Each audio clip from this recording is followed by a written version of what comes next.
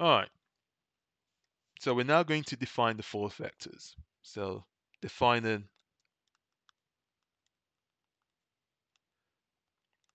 force vectors. Okay. So previously I stated or noted down this equation. Okay. So the force vector is equal to the product of its magnitude and its unit vector. So we're going to use this to define the forces in each of the structures. So let force in support 1. Uh, let's call that um, FAB. In terms of its yeah. So let's call that FAB. Okay. In terms of support 2, we're going to call that FAC. And in terms of support 3, let's call that FAD. So therefore, the force vector FAB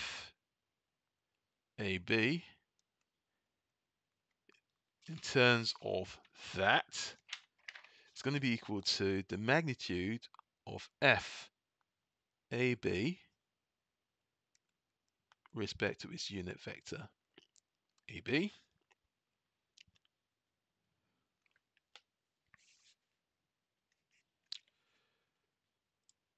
For FAC, so the force vector is going to be equal to FAC, the magnitude, multiplied by the unit vector AC. Then the last unknown force AD, that's going to be equal to its magnitude AD times its unit vector lambda AD. Okay, so this is basically what we need to do. So let's define this. Let's expand that.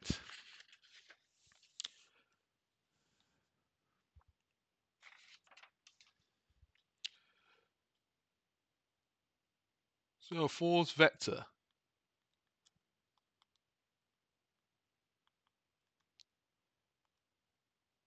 Fij. So FAB is equal to FAB times its unit vector. So what was the unit vector for AB? Okay, so AB we got 0.5494I plus 0.1374J minus 0.8242K. And that's in newtons, okay? So let's not forget that. So that's basically what that force vector is. And we're going to do likewise for each of the forces, and we're going to expand that, okay? So that's going to be 0.5494 FAB, let's call that I, plus 0.1374 FABJ. I'm going to continue here, minus 0.8242 FAB subscript K. So let's do it that way. All right. So there we have it. So we're going to do likewise for all the other force vectors. And then once we've done that, we're then going to apply the equations of equilibrium. Okay. All right, folks. So using that same methodology, we've worked out all the force vectors. So the next part is to now work out the known forces. So we're going to get three sets of equations. So this is where the equations of equilibrium comes into play. So the sum of all forces in all the respective planes should equate to 0. Okay. So regarding my students, that's basically you looking at lecture 2 when we talked about forces and moments, right?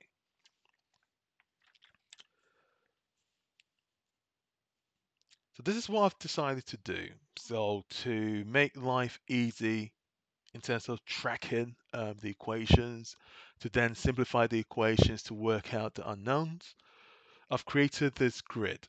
Okay, so we're going to look at these columns. So the first row, all the sum of the forces in X is equal to 0 with that back there. Sum of the forces in Y, sum of the forces in Z, and then respect to the various vectors. Okay, now one thing you also need to remember is that there's also the force that's acting on the structure. So we shouldn't make it a point to forget. All right. So let's not forget this force there. Okay. So let's not forget that. All right. So with the sense going down, that's basically going to be minus 10. And since it's only traveling in the K plane, so that'll be 10 minus 10K kilonewtons. Okay. But I'm going to be working the base of kilonewtons, so I'm not really going to bring the K in, okay, until the final results. All right. So this is basically what I've been talking about. Okay. All right. So now let's log down all the forces. So the first force to log down will be this one here. All right. So this would be 0.5494 FABI.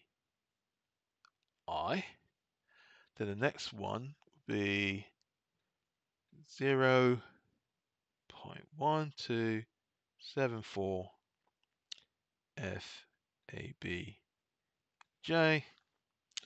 Then our next part will be minus 0.8242 FAB.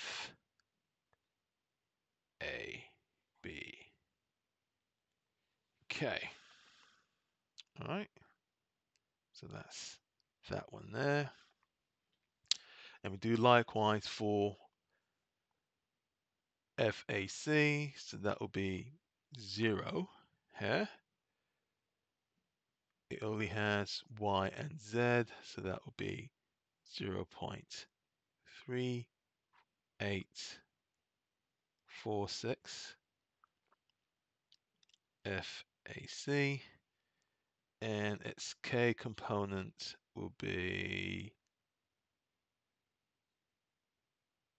minus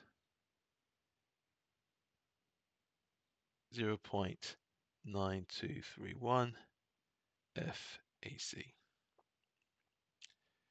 Okay, then for FD, so we have the I and the Z and Y is 0. So that will be 0 here. This part will be minus 0.24 FAD. And then this part is minus 0.979 FD. Then coming to F10, so that is the apply force. So again, origin to the apply force, okay? So this is going to be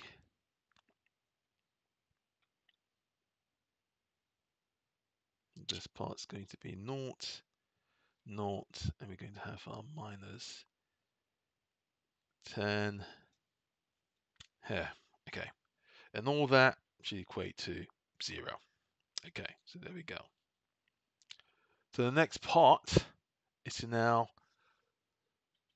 look at all the x's, look at the relationship of the forces to each other, and we're going to substitute whatever we get into one equation, and then we're going to work for one unknown, and then we're going to work backwards to figure out the forces and the rest of the support.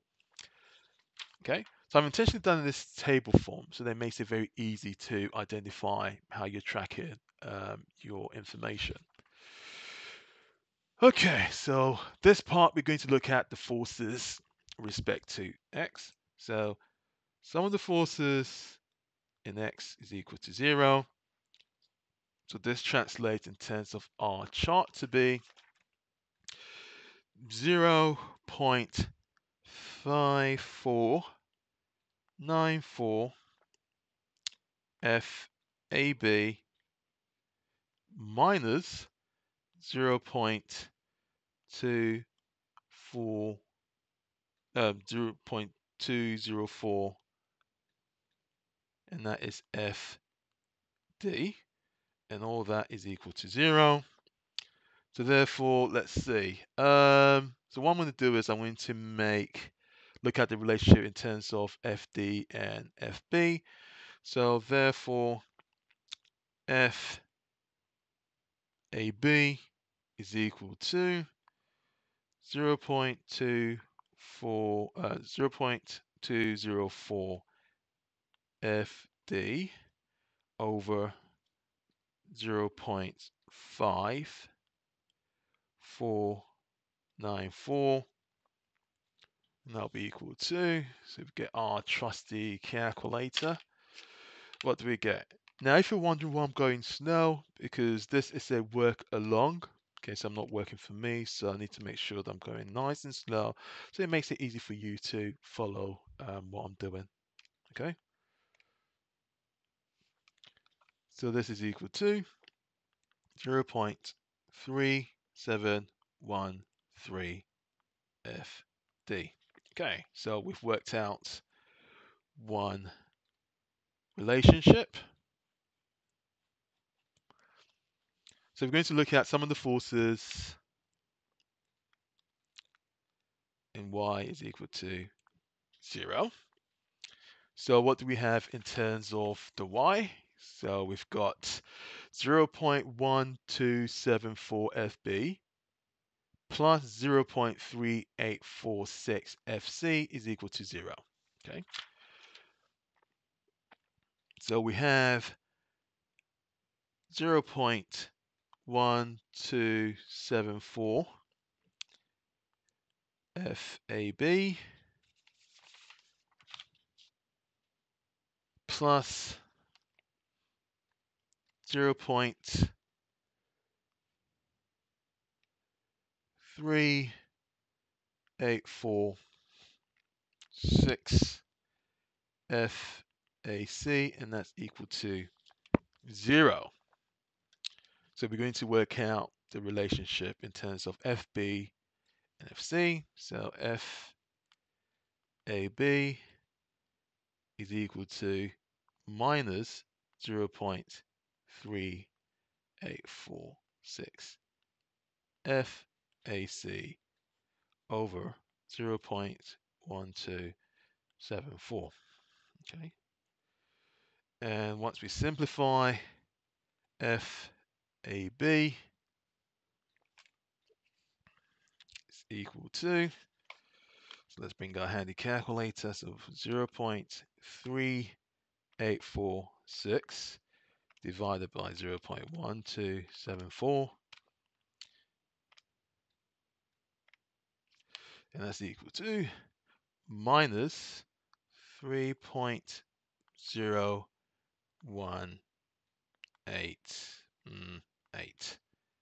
FAC.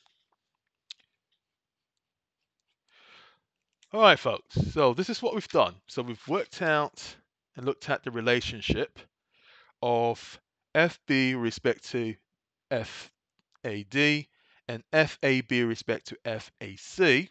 So we can use the sum of the forces in the k-plane or z to figure out what FAB is. Then once we've figured out what FAB is, then we can then substitute AFB in the various relationships to figure out what the other forces in the support is likely to be in terms of the magnitude. Okay,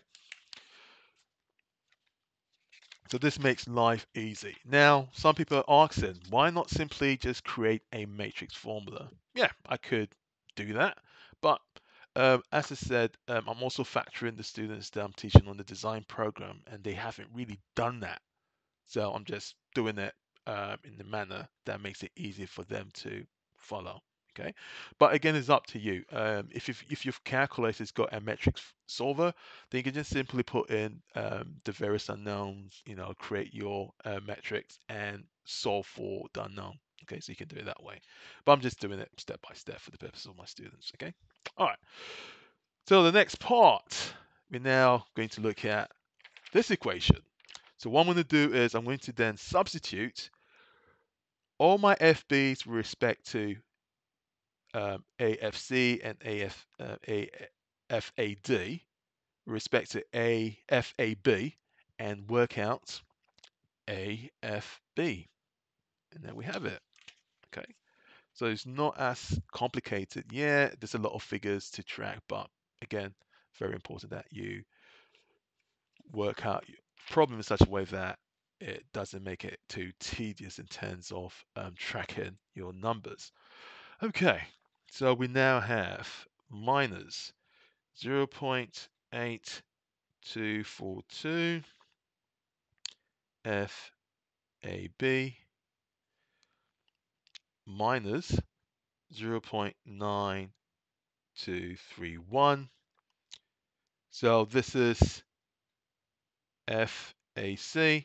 So what I'm going to do is I'm going to substitute FB with respect to AFC. Okay, so if I'm going to do it that way, then this would then convert in terms of FAC to be FAB over minus 3.0188. All right, so I'm just going to substitute this value into the equation. So this becomes over minus 3.0188 FAB. And the next equation, or the next part of the equation, is minus 0.979 FD. So I'm going to replace that in terms of FAB. And we've done that here.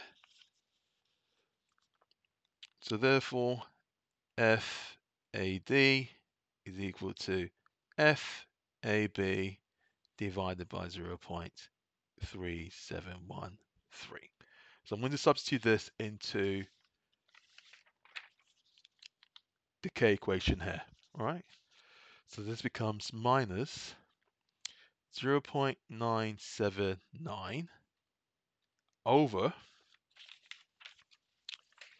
so we have 0.3713 FAB.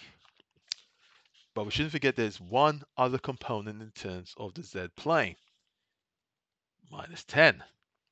So minus 10, and all that equates to 0. So we're now going to simplify this equation. All right. Then once I've done that, then you can group, we're going to solve the problem by making FAB the subject and find out what the corresponding magnitude is. Okay. So this becomes minus 0.8242 FAB plus, so I'm going to do the division for that. So that will be 0.9231 divided by 0. divided by 3.0188. So that gives 2.0957 FAB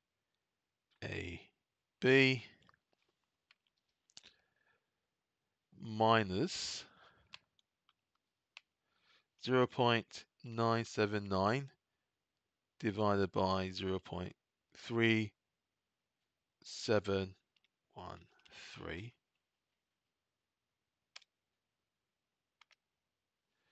and that's equal to minus 0.6077. FB minus 10, and all of that's equal to 0. Okay, so we can now sum up all the FBs. So if we sum up the coefficient of the SBs, what do we get? So we have minus 0.8242 plus 2.0957 minus 0.6077, and that gives 0.6638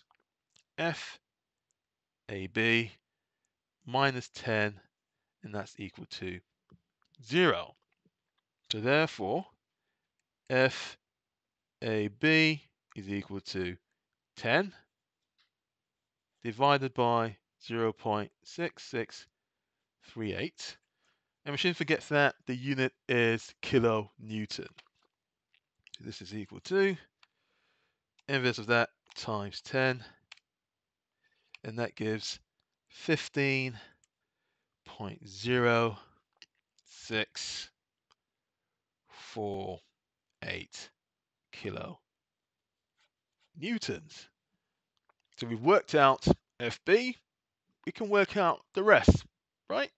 Okay, so we worked out FB, so FB is equal to 15.0648 kilonewtons. Once I've worked out the other components, then I'll just summarize everything in terms of 2 decimal places, okay? So we can now work out the rest. So I've done a simplification here. So therefore, FAC is equal to, so again, we've already written the relationship. So this will be equal to 15.0648 divided by minus 3.08188,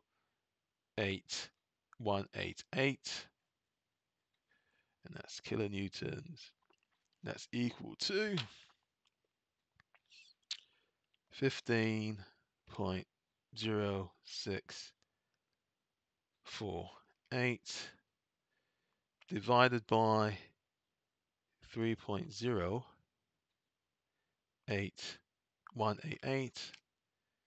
and that's equal to minus 4.9903 kilonewtons.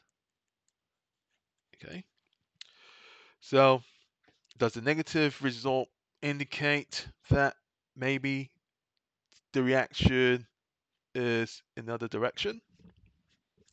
Could be. All right, and then in terms of FAD, okay, so the direction is opposite. It's not going down, it's actually going up, which makes sense because again, for the structure to be in equilibrium, the force needs to be in the positive sense. So the negative is more or less giving us an indication that we need to change our initial assumption for FC. And in terms of FD, so what did I say about FD previously? So FD is equal to FAB divided by 0.3713. So that's equal to 15.0648 or divided by 0.3713. and that is in kilonewtons. So this is equal to 15.0648 divided by 0.3713, and that's equal to 40.5731 kilonewtons. So to summarize, so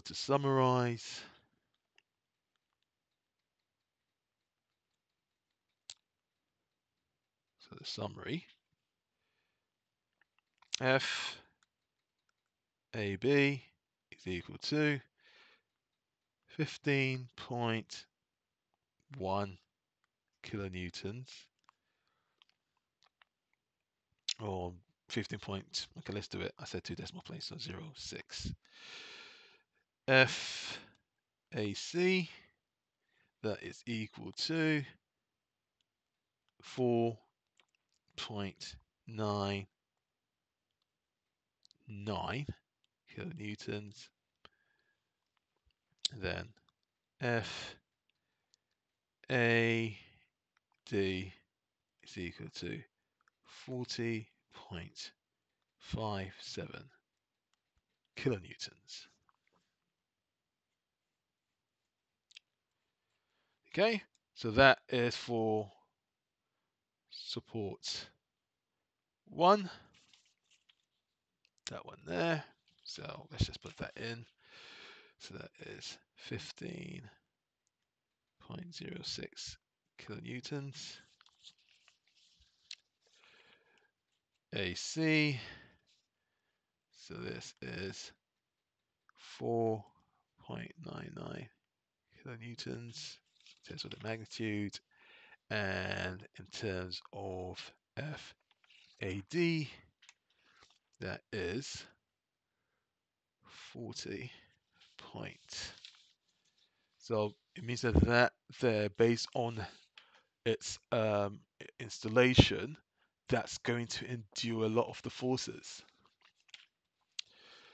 So we have 40.57 kilonewtons.